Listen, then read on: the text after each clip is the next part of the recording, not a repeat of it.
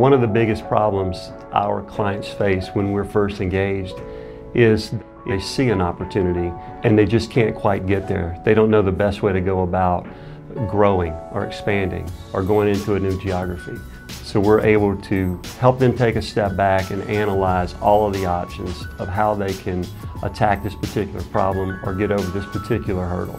The real challenge is getting over the short-term hurdles in a way that aligns with a longer-term strategy. When you think about the implications that your physical space and your geographic location have on all aspects of your business, you quickly realize that having a robust location strategy in place is really essential to compete in today's environment. Whether you're attracting and retaining top talent, whether you're looking to minimize operational expenditures, whether you want to optimize your supply chain, or sometimes even to literally transform the culture of your corporation, physical location and geographic place are critical components in thinking through that.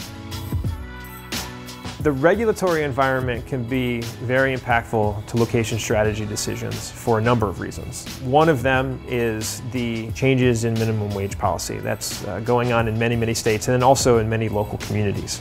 Beyond that, the tax environment is evolving at the state level, at the county level, and the economic development incentives landscape is changing as well. The long-term play really should be the ability to sustain their business. And this goes back to the need to optimize location decisions around things other than just cost.